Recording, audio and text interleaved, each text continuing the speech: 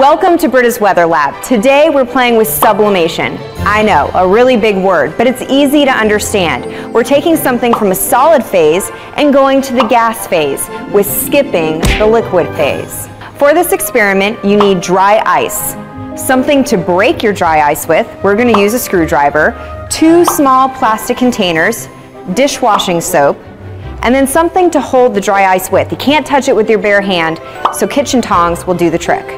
Take one of the small plastic containers and fill it up with hot water.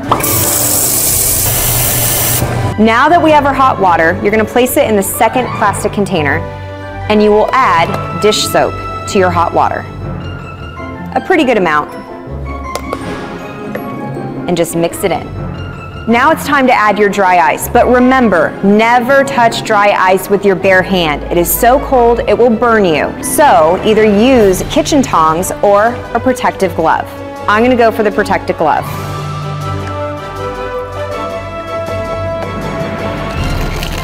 Grab a small chunk of dry ice, about that size, and drop it in.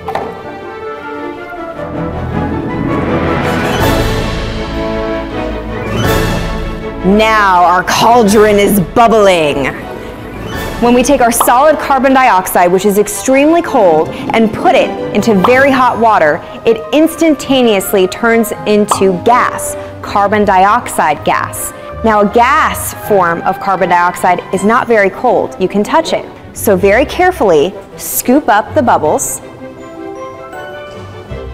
and slap your hands together.